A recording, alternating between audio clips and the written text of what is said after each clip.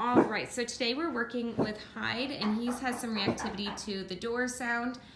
So I'm just gonna stand up, get a better view. So now that he's barking, what I want the guardian to do is just kind of encourage him to walk a little farther away into the kitchen. Just because he's barking, otherwise his energy level is pretty good. And keep the leash loose. See if you can just kind of talk to him to encourage him to walk away. Awesome, good. Good, see how he stopped barking and he's calming down? This is kind of like what we want to see. Leash is nice and loose, so that way we want to do as little work as possible. We essentially want the leash to be there as like an emergency airbag in a car. It's there if you need it to keep him from running forward and if he were to try to bolt. However, otherwise you don't really want to have to use it. It'll make the transition from getting off leash about as quick as possible. And when there's tension on the leash, good. It can create some stress for the dog.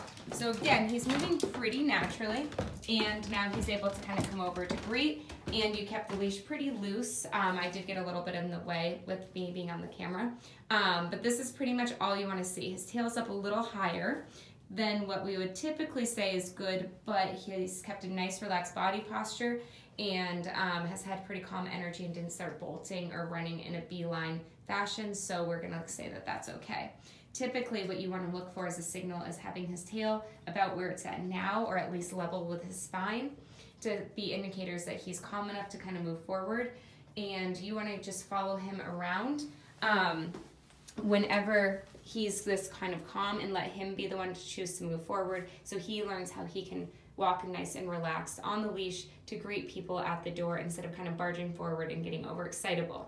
If you were to get overexcitable, even when he's almost to see somebody, that's when you want to help him move away by calling his name, patting your leg, or if you have to, kind of pull him back on the leash, just to teach him how to gain that kind of self-control. Awesome, so this is how we're going to help Hyde learn how to relax when people come to the door.